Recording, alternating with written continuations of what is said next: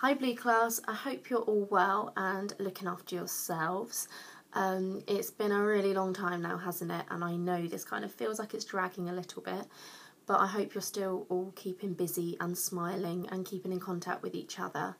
I cannot believe we've been back 2 weeks already, but I hope you're enjoying our new topic. There's been some amazing learning shared from it. It's really nice to see lots of you being really creative. I've learnt lots about different types of houses and things around the world that I didn't know, so well done from your PowerPoints and things. They've been really good, and nice to see lots of learning going on still. There's some of you that I'm seeing loads from each week, which is fantastic. You're still regularly posting, which is what we want to see. A few of you that I haven't really heard from. And this isn't us pestering because you must constantly show us work. It's only me pestering because I miss you all lots and I want to see what you've been up to. So even if I'm not saying upload everything, obviously we're still mainly going with showing us one main piece of work each week. But even if you could just put on there a little explanation about what you've been doing or a photo of something, it's just nice for us to check in. I'm kind of trying to keep note of who I'm hearing from. And some of you it's been a little while, so try and use that blog because obviously that is our only way of contact at the moment. It's just nice to know that you're all okay. Some of you have still been putting some work in your folder and that's absolutely fine.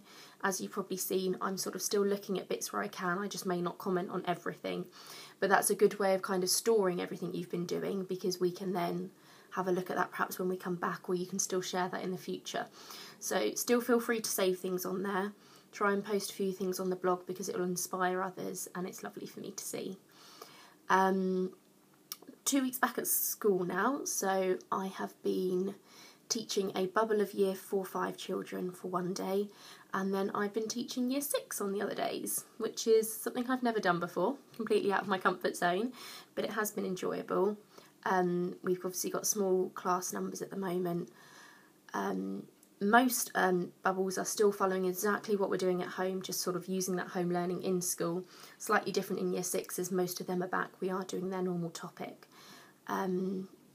But yeah, it certainly looks different. I'm missing being in my normal class with my year 4s, and it will be nice when we can get back to normal, but getting used to the new ways of doing things and the zones that we can be in and working, so we're getting there. A little bit about next week's learning. So we're slowly expanding where we're looking at. We've gone from our houses, we've looked at the villages and towns that we live in. This week we're going to be looking at West Sussex. So your English, I was really stuck on what we could do that's something slightly different. And then I came across a sort of myth or legend based on the town Lyminster, I don't know how you say the name, about a water dragon, which I'd never heard of before. It's meant to be based at the church there. So on the website is a kind of overview of that story, which is really interesting. And you've got a few sort of choices of activities that you might want to do about that, some different writing tasks.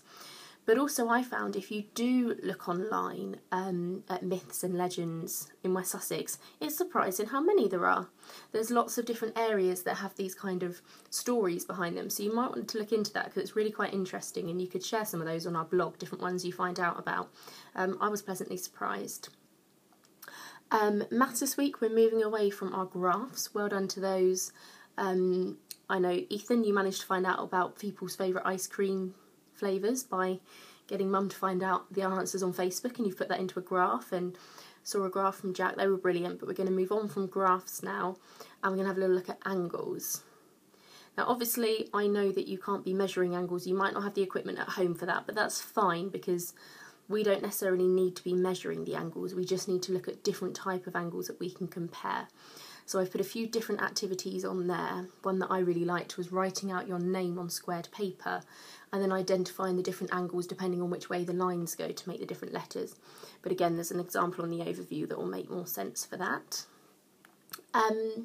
Our reading, I thought would be quite good. We've done a range of different activities, but to kind of focus on those key reading skills that we need. So for the next few weeks, we're going to focus on a different reading skill each week. And within the overview there's kind of a little explanation of what that skill is. So this week we're going to be looking at inference. So not necessarily being able to pick the answer straight out of the text, but clues from the text that tell us things, so we can tell something's happened because of perhaps the way a character's feeling or how they're responding to something. But there's a little explanation on there for you. And your non-screen challenge this week, I thought going on how you've all become these amazing bakers during lockdown is a baking task. Along with the legend that I found, there's a recipe for a Sussex pie, which you could try. Obviously, if you don't like pie, you don't want to be making that, so you may want to look at some other recipes that are traditional in West Sussex. There's a few that came up when I had a look. And share your pictures of your amazing creations if you do manage to do some baking, and let us know what people thought of it. I've left your geography a little bit open-ended into finding out about a few different places in West Sussex, because it might be a case of you visited somewhere that you'd like to share, or you find out about somewhere that you'd like to know a little bit more about. But it's looking at different landmarks and things in West Sussex. It might be really close to home, it might be further away. Trying to find out a little bit about those, and be creative with how you present that. You might want to draw some of these landmarks, as there are some amazing artists. You may want to, I know a few of you have been using PowerPoints to present your information, create a poster, write about it. That's up to you how you present it. But you've all been really good at choosing different ways to do that. They're the main tasks. Obviously, look at the overview, that will give you a little bit more information. But keep going. I know this is really difficult, and it must be particularly hard knowing that some children have come back to school and that you're not. I've certainly found it hard knowing some are back. I've constantly gone, please bring year 4 back, please bring year 4 back. But keep going with it, because it's not easy. You're doing an amazing job. It's fantastic to see all your incredible learning, and well done to parents too, because I know you must be feeling exactly the same. Home learning, suddenly becoming teacher, isn't quite what you signed up to, but it's been really lovely to see. I'm amazed how enthusiastic some of you still are now, the different things you're doing, you're keen to share it on our blog, and it's really lovely to see. So I look forward to seeing that. I'm always desperate to check the blog to see what you guys have been up to. So keep that going. It's nice to hear as well, not just the work you've been doing, but some of the things you've been up to with your family as well. That's really nice to see. So keep going, you're all doing an amazing job. I'm super proud. There are 5 weeks left. But yeah, keep sharing what you're up to. Please ask any questions if you're unsure. If you see something on the overview and you just need a little bit more help, this is for children or parents, of trying to explain that, how best to teach that. I can always then on the blog put an extra bit to help you or anything like that. So please don't be afraid to ask if you're unsure of things. Also, please don't always feel you have to do everything on the blog.